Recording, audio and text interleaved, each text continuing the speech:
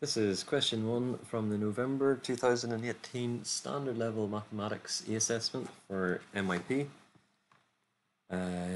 So if I just have a look, we're going to start off with question 1. And we've got an example of a mathematical clock. And instead of having the regular numbers, we've got mathematical operations. So 24 divided by 2 gives us 12. 1 cubed gives us 1. 4 times what number equals 8? 4 times 2 is 8, so this is 2. 6 divided by 2 is 3, and so on.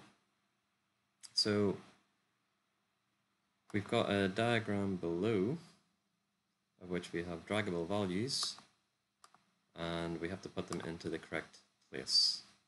So let's have a look at each of these individually. First off, let's look at the first one. So it's easier to just pick these out and try and determine where they should go. So let's look at the absolute value of 4 times cos of 120. So we have got a calculator, not a graphics calculator, that we can use, and this is the Desmos one.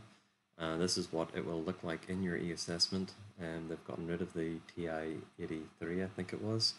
The calculator going forward from the May 2021 will be the Desmos calculator. So if I put this in, I've got 4 cos 120, and I get -2. And remembering that these signs, absolute value, tells us, okay, how far is -2 from 0? Well, it is 2 from 0. So this is going to go in, this is 12, this is 1, this is 2. And I'll use a different color so we can actually see. Perhaps I'll use red. So absolute value of 4 cos 120.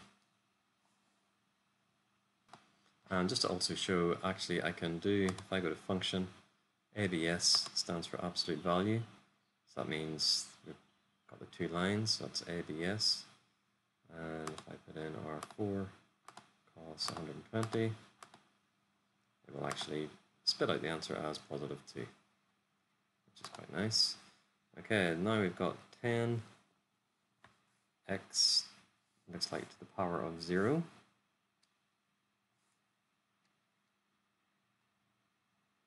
So any number to the power of 0 is 1. So it's just 10 times 1, which is 10. So there's 9, so this is 10. So remember, any number,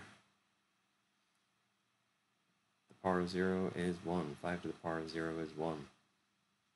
1,000 to the power of 0 is 1. X to the power of 0 is also 1. Okay, going on, let's look at this one. We've got 18x plus 9 divided by 6x plus 3. And looking at this, I can take 9 out as a common factor on the top. 9 times what is 18? 9 times 2x is 18x. 9 times 1 is 9.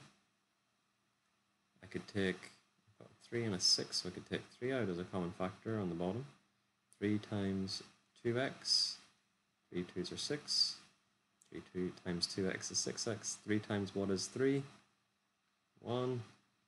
So I've got 2x plus 1 on the top, 2x plus 1 on the bottom. So that will cancel with that. And I'm left with 9 on the top, 3 on the bottom. 9 divided by 3 is 3. So this one is going to go in here. So that's 18x plus 9 divided by 6x plus 3. Let's see if we can use a different color, something that'll stand out a bit. And then the last one, there we go, 3x minus 4 is equal to 17. We need to solve this for x, so add 4 to both sides, because I want to get 3x by itself. So 3x is equal to 17 plus 4 is 21. Divide both sides by 3 to get the x by itself. 21 divided by 3 is 7. And so this is 6, this is 7, so